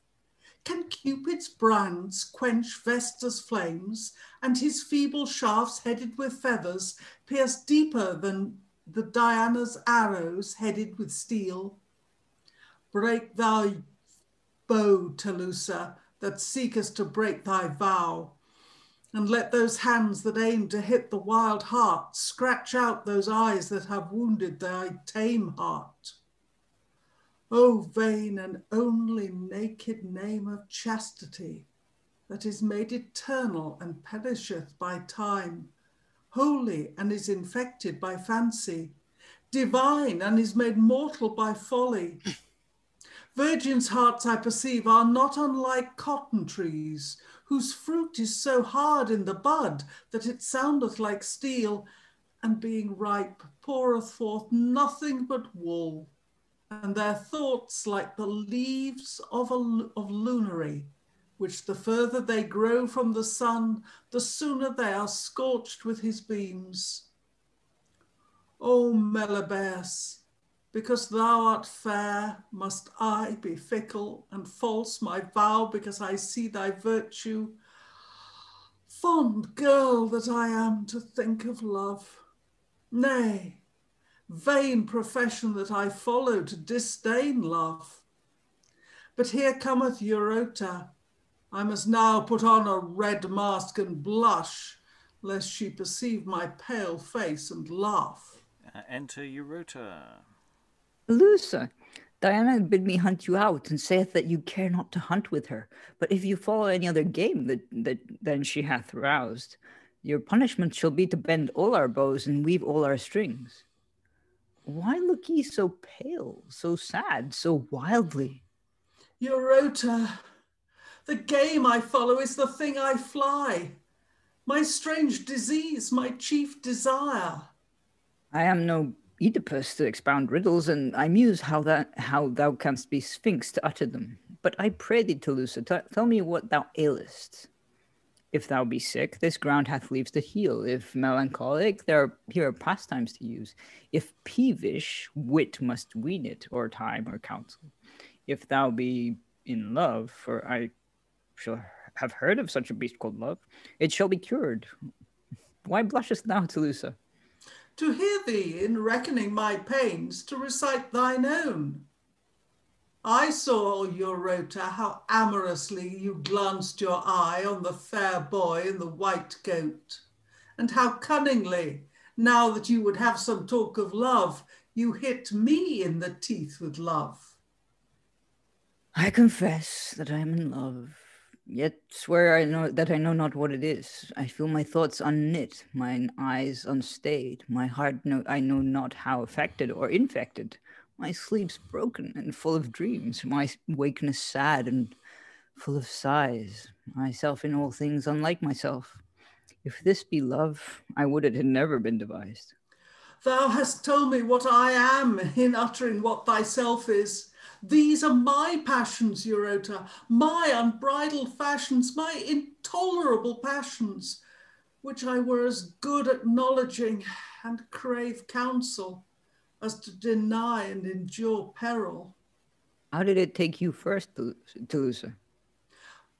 By the eyes, my wanton eyes, which conceived the picture of his face and hanged it on the very strings of my heart. O fair Melebeus, O fond Telusa. But how did it take you, Eurota? By the ears, whose sweet words sunk so deep into my head that the remembrance of his wit hath bereaved me of my wisdom. Eloquent Tyterus, credulous Eurota. But soft, here cometh Ramia, but let her not hear us talk. We will withdraw ourselves and hear her talk. And they move out of the way and hide themselves. Enter Ramia. I am sent to seek others that have lost myself. You shall see Ramia hath also bitten on a love leaf. Can there be no heart so chaste but love can wound? No vow so holy but affection can violate? Vain art thou virtue, and thou chastity but a byword, when you are both subject to love, of all things the most abject.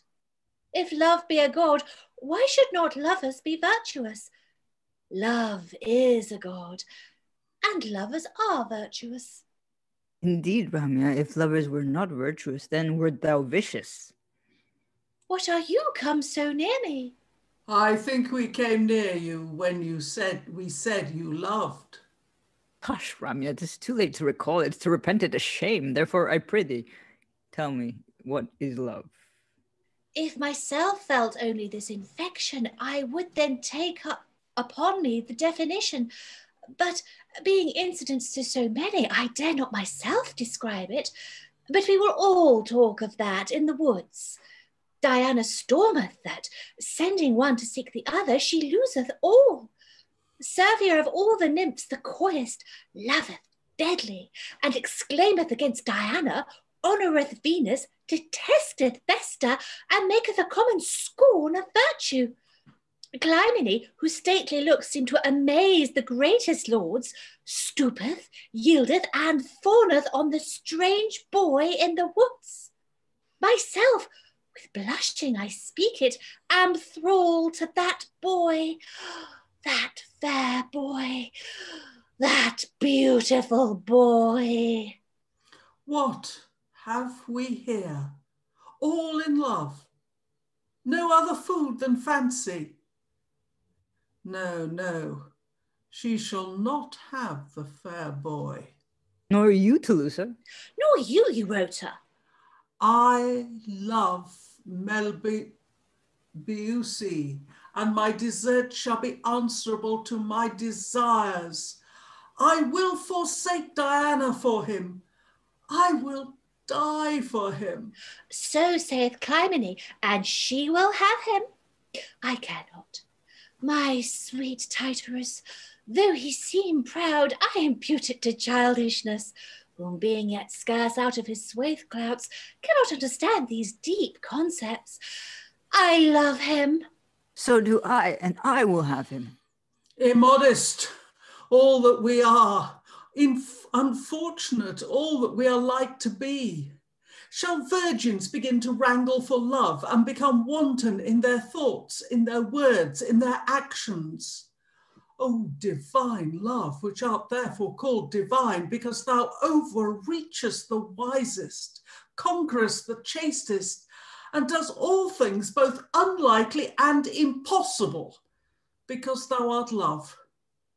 Thou makest the bashful impudent, the wise fond, the chaste wanton, and workest contraries to our reach, because thyself is beyond reason. Talk no more, Telusa. Your words wound. Would I were no woman. Would Tyterus were no boy. Would Telusa were nobody. And they exit. Yes, there's chaos in the nymph kingdom. Diana's losing all the nymphs there. They're all in love. And it's starting to feel very much like a 1950s science fiction film. What is this human emotion you call love? I don't know how it works. What do we do? Are you in love? I'm in love too. I love the way that the sidling up of going, oh, you look pale. Are you in love? Yeah, I'm in love too. I don't know what to do. So yeah, it's a really interesting scene. Yeah, Cupid's obviously been busy. I mean, we were talking about was Cupid in that earlier scene, so maybe Cupid was just standing there, just going, and just taking everybody out, and they all are in love with Galatea and Phillida variously, and because basically they're the only options within this definition of those you can love. Helen. Have we worked out yet whether Phillida or Galatea is wearing the white coat? I haven't, but I should be able to figure that one out in a moment. Basically, Tyterus is Galatea and Melebeus is Phillida. So I think one is blonde, one is brunette, one is wearing a white coat, and the other is so far unspecified. Who was Fair coat is Galatea. Right. According to the footnote that I'm looking there, so opinions may vary. In white. Okay, yes. Additional thoughts, Alexandra. So I thought when we stopped after the first two short speeches, Galatea and then Phillida, I was thinking this is really nice as a contrast in how they're set up, in direct succession. But of course, the whole point is the entire sequence, including Telusa and all the nymphs that are in love. So that again, we're going from the virtuous sort of virtuously minded Galatea going, oh gosh, isn't it, that falling in love would be a very bad idea right now, to Phillida, who's got a much more kind of practical, earthly sort of perspective, to the nymphs who are utterly ridiculous, or increasingly ridiculous as the scene goes on. So again, it's taking that very noble or that romantic idea of what love should be, and then just bringing it back to reality. Yeah, and it's really interesting, the way the nymphs are talking about it. How did you fall in love? It was through the eyes. It was me through the ears. The other one talking about it being an infection. And they're not used to all these emotions. What do they do with it? What do they do with it? They're nymphs. They vowed not to do this. They're supposed to be out hunting. Hunting's their thing. Other thoughts? Eric. It feels very like something you could set in a high school, kind of like girls fighting over the same person, but obviously the sort of what's called in this case the same person is basically another girl who's dressed as a guy. Instead of fighting over the jocks, for example, they're fighting over two really cute guys, trans people. I don't know. Other thoughts? We've got one more scene to go very briefly, but Helen, then Sarah. I get the impression that the nymphs have been put into this state of love by Cupid. Oh, yes. But that Phillida and Galatea, it comes from themselves, not from Cupid. I'm happy with that. Is that what other people think? Yeah. That seems reasonable. Because Cupid's got no beef with them. No. You know, Cupid is deliberately seeding chaos in Diana's troop, and her troop is, you know, her gang is breaking apart because of this love thing. Sarah? Just what Eric said about setting it in a high school, I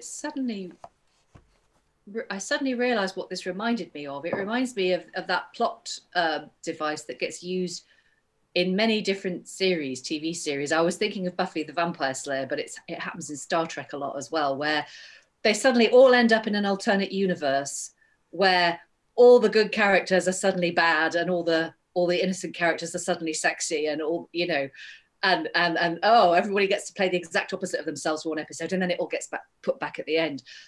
And I suddenly thought, I mean, a lot of these nymphs, this is the first time they have dialogue, but it would be quite fun, I think, if earlier on, maybe that scene where Diana first appears and accosts the two boys, where we see these nymphs in their usual state. So even if they don't have dialogue, like we see them sort of being their kind of very effective hunting, you know, nymph selves, laser focused on the hunt, you know, kind of no nonsense, just so that we make the most of this contrast that comes, which is very funny anyway. But I just think maybe there's more to be had out of it if we set it up earlier in the play. We've got one more scene to do, and again, I think it's useful to just hang on Alexandra's point earlier of these scenes flowing into each other. So we've just had a scene with all the nymphs being in love and talking about the people that they are in love with, and the people that they are in love with now enter for Act 3, Scene 2, and of course they're in love with each other, but they're all confused. Let's see how Phillida and Galatea cope with Act 3, Scene 2. It is pity that nature framed you not a woman, having a face so fair, so lovely a countenance, so modest a behavior. There is a tree in Tylos whose nuts have shells like fire, and being cracked, the kernel is but water. What a toy is it to tell me of that tree, being nothing to the purpose? I say, it is pity you are not a woman. I would not wish to be a woman, unless it were because thou art a man. Nay, I do not wish thee to be a woman, for then I would not love thee. For I have sworn never to love a woman. A strange humour in so pretty a youth, and according to mine, for myself will never love a woman. It were a shame if a maiden should be a suitor, a thing hated in that sex, that thou shouldst deny to be her servant. If it be a shame in me, it can be no commendation in you, for yourself is of that mind. Suppose I were a virgin, I blush in supposing myself one, and that under the habit of a boy were the person of a maid. If I should utter my affection with sighs, manifest my sweet love by my salt tears, and prove my loyalty unspotted and my griefs intolerable, would not then that fair face pity this true heart?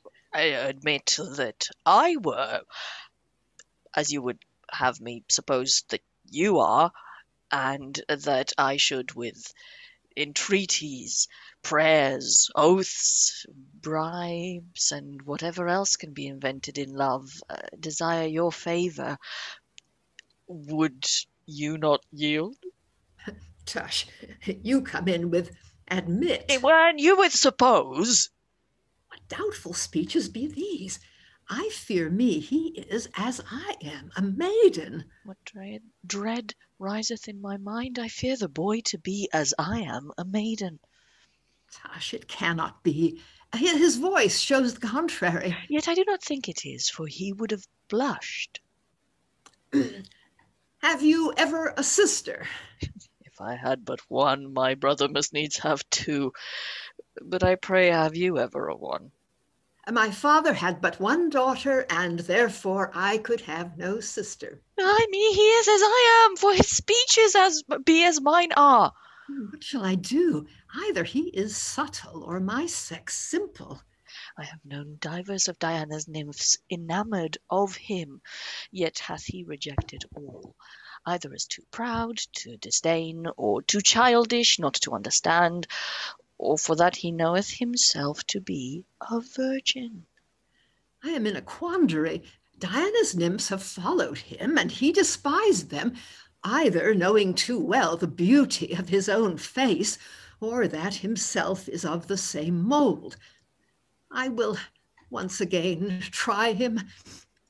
You promised me in the woods that you would love me before all Diana's nymphs. Aye, so you would love me before all Diana's nymphs?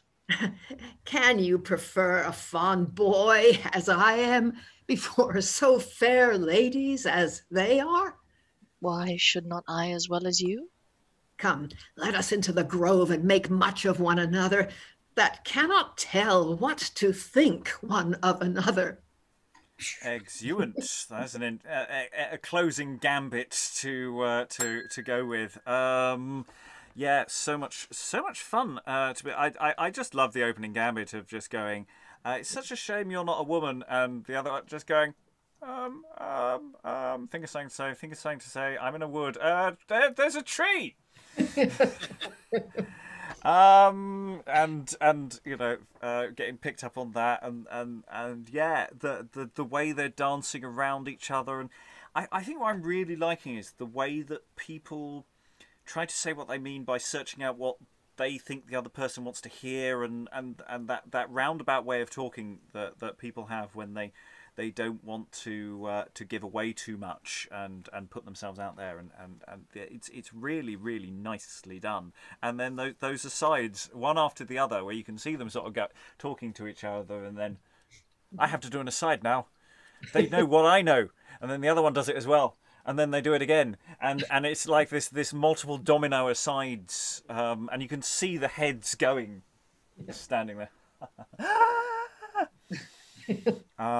It's very playable again, and all of these Galatea Phillida scenes or speeches are flowing very nicely into them with little progression in between. Eric, it just reminds me of this very very modern series on Netflix called One Day at a Time, where there's one of the main characters is non-binary, is a girl who basically discovers that, you know, she's interested in women and generally people who are not male, and she just kind of doesn't know how to flirt. So what she does is tries to offer a cookie, and so it goes, you know, if the person accepts the cookie, it means that they you know, the other person is, you know, interested, which is leads to very, you know, sort of problematic issues, because obviously, you know, if you get hungry and you want a cookie, then it doesn't necessarily mean you're not straight.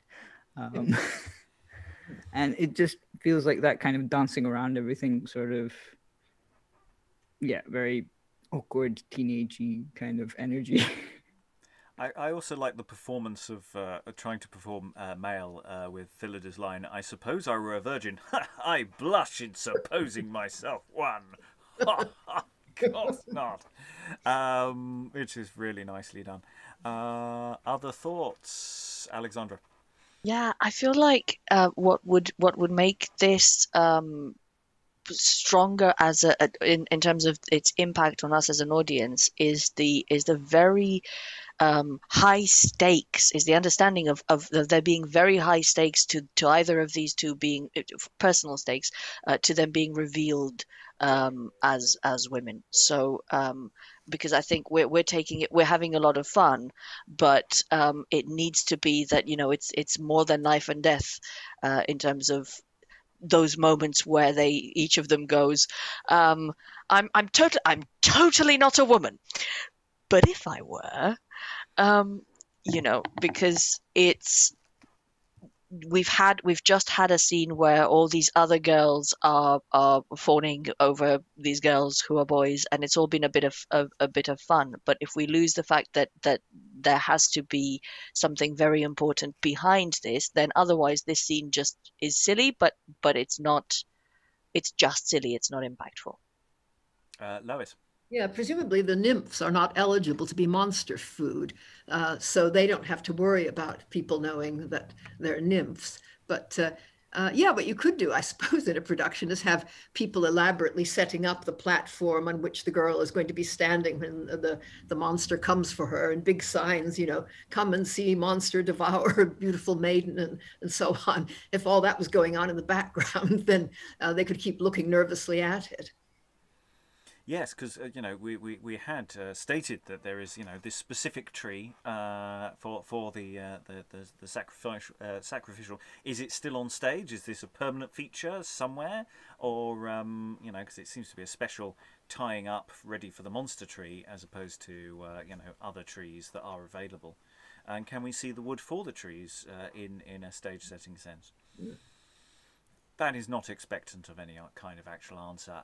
We're into final thoughts from the room. So I'm going to go round the play so far. We're about halfway through.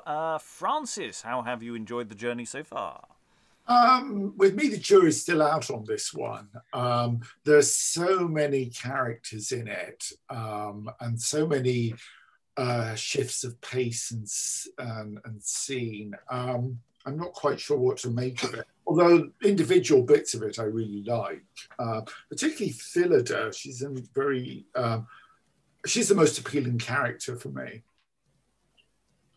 Okay, Eric, final thoughts? Well, yeah, I think it's quite interesting because so much of it feels very, very modern in terms of, well, not so much like the getting, you know, disguising your daughter in order to protect her from getting sacrificed, but the rest of it, where you've got sort of the interactions between the nymphs and the disguised girls, it just feels very modern, and it's quite fun so far. Although, you know, obviously it's the high stakes for, you know, they're trying to protect their lives. Yeah, it's interesting. I was questioning about the stakes, about, you know, whether that initial impulse of how much that is actually being held on to as we've gone into Act 2 and Act 3, because it hasn't been, I don't know if it's been reiterated that much, and it's an interesting question about how present that is for the audience. I think it's important there's very pleasant character terms about the stakes, as Alexandra was talking earlier. I'm just wondering what the play is interested in at this particular moment. But yes, there's still more evidence to come. Aliki, final thoughts? Of course, I haven't stated the usual thing. You know, we're thinking about, you know, what would one do with this today. It's feeling on the whole actually very doable today. There's very little that's sitting there going, no, that needs to go. So yeah, Aliki. To answer the question that you did ask, I'm a bit wondering about Neptune, who came on and is about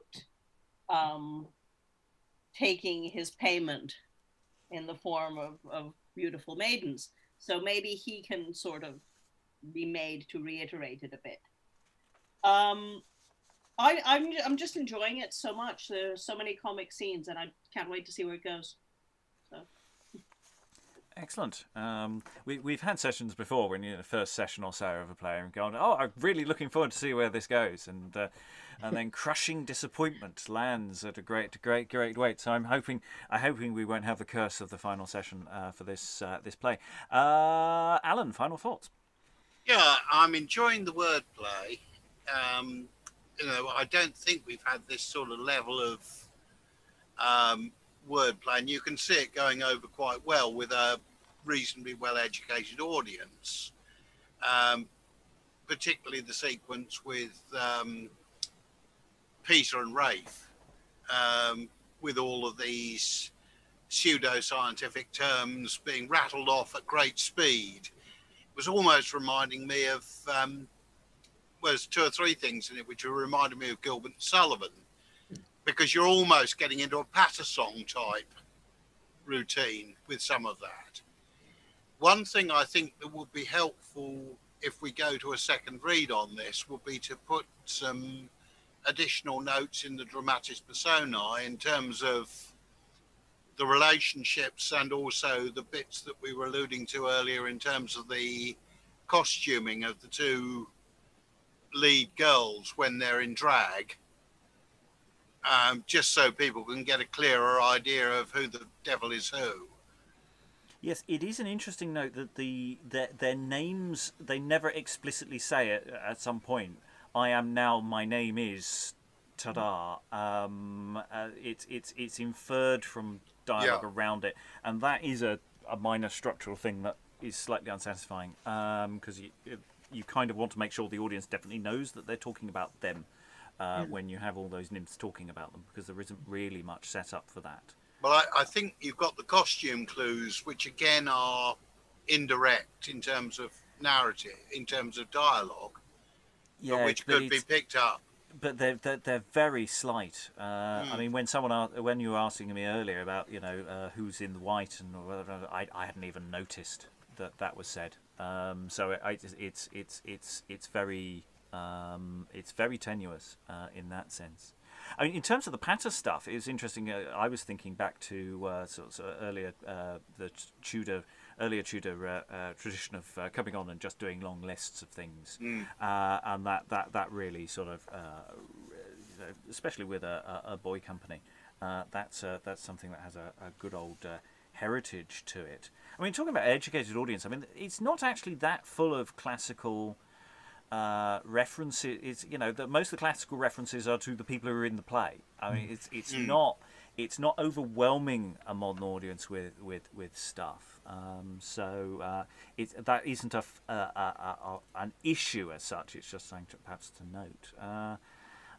Elizabeth, final thoughts?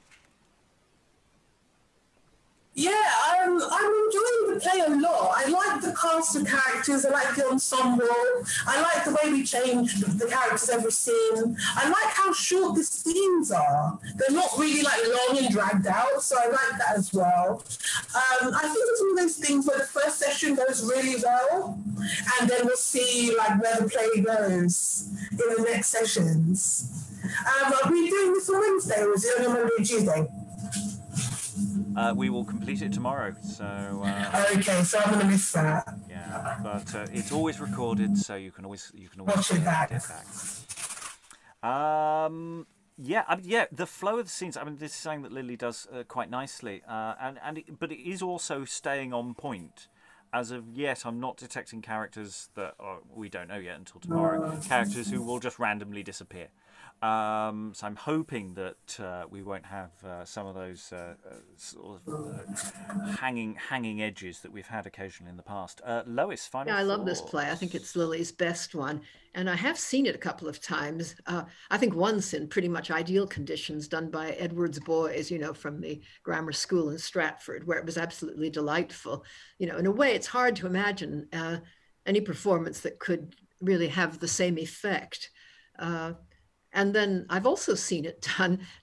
This was at a conference on pre-duck drama, where there was a group that was, they all had different ideas about which pronouns they wanted used about them. And they'd worked out theories about each character that, which ones were transitioning to what, or which ones were what. And that certainly gave some of those scenes a completely different effect, as you can imagine. It's a play that very much lends itself to a lot of things that modern actors and audiences are interested in. Yes, Sarah, final thoughts? Yeah, well, just to follow on from that, as someone who's made a lot of queer theatre and is always very interested in engaging with those themes, I am absolutely loving this. I missed the second Lyly play. I remember thinking that the first one we did, Campaspe, was really very easy to stage for a modern audience. And I think this one even more. And I would love to have a crack at directing this because it's just so gorgeous. And I mean, it's funny, yeah, but also just going back to something that Alexandra said about this just final scene that we've done about the stakes being higher. I was personally getting the vibe, and maybe it's the gloss that I put on it, but I was getting the vibe that the stakes were just naturally higher because these two do genuinely love each other. And the fact that this scene comes after all the nymphs with their hilarious, crushes, Cupid inspired, kind of fainting fits about love. I just thought there was something really genuine then in that scene. It was funny, but it was really sweet. And I found it really affecting. And that for me raised the stakes, because I just thought there was this beautiful relationship developing between them. Now, it's funny what you were saying, Rob, about, you know, then the end turns out to be disappointing, because I don't know what's going to happen. I didn't say the end does. I was just it's been known to happen. I'm not projecting. That's not actually my expectation. It's been known to happen, and I'm just assuming that I'm going to be horribly disappointed tomorrow, because like what I'm seeing as this really beautiful relationship developing between these two characters, I assume is not going to come to fulfillment. I don't know though, but like I'm just loving it, and I'm you've got all these different versions of love going on, and there just seems to be something very, very genuine and authentic in these two, and the fact that they are both disguised as the opposite sex, and what Lois was saying there about you can play with pronouns, you can play with names. I just think it's great, this, and I think it's well ahead of its time, and I'm going to be really interested to see how it turns out tomorrow, whether I'm going to be disappointed or whether by some miracle there's actually going to be like the kind of ending that I would want if I was watching it as a modern audience member. I make no predictions, but I think you may be in for a reasonable shout. Helen, final thoughts? Yeah, I'd like to say something about the set. I think that the big tree in the centre of the stage is there throughout. I think we've got a one-set play here. It's on the banks of the Humber. The Humber, which is an arm of the sea and is subject to storms, is where the shipwreck has happened. I think that it's the edge of the wood into which they go to discuss transgender issues. I mean, it's all, I think that big tree in the center is still there, and I think is a constant reminder. I love the idea, I forget whose it was now, that a certain amount of structure, a scaffolding being built, and people are actually doing things that reinforce it. The other thing I think about this, certainly so far, is that we have two completely separate plays. We've got the love play with the nymphs and with the two girls disguised as boys. And we've also got the Rafe looking for a new master, deciding against being a mariner and now trying out as a trainee alchemist. And there doesn't seem to be any connection at all between the two strands. But if he wants to be an alchemist, then that's all about changing from different states. He said whether that is a reasonable thing or just something I just plucked out of my somewhere. Well plucked. Yeah, I have a go. Alexandra, final thoughts? I have some thoughts on how apparently heteronormative and homophobic the world of the story is, and how that kind of contrasts massively with the lightness of the dialogue. And I think what's important in a modern production is to find a way of making it understandable to an audience that these are not statements.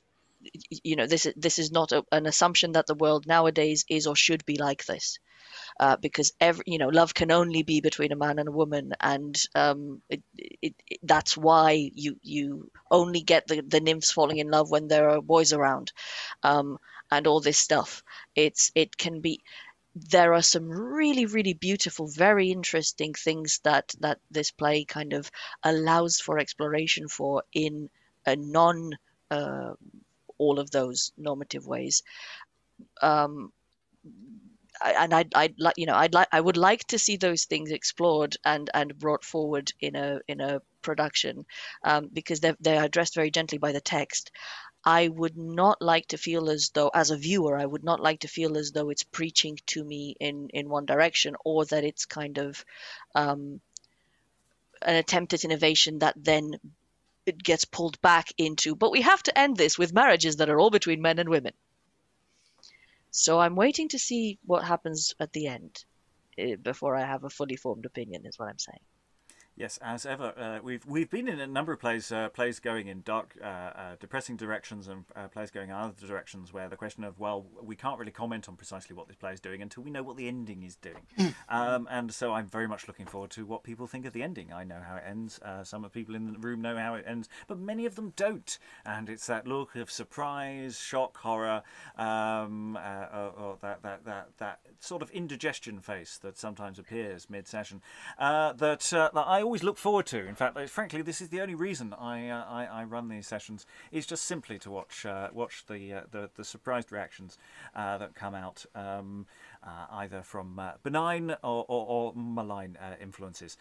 So we have one more session to find out and to surprise those who are available to be surprised as to the ending of Galatea by John Lyly. All that remains is to thank everybody in the room at the moment for all their wonderful sterling activity, and goodbye.